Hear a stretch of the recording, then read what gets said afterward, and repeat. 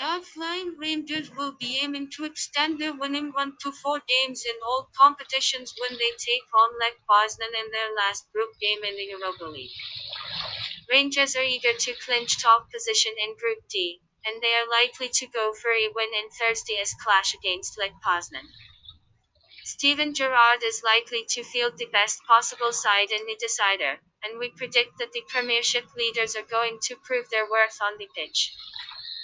Lech Poznan have nothing to play for in Thursday's clash, and seeing that they have already suffered 4 defeats in the process, we are tempted to put our money on the visiting team. Jermaine Defoe, who scored as a substitute in a 4-0 win over Ross County, is pushing for a start, while Jack and Katic are likely to miss the game with injuries.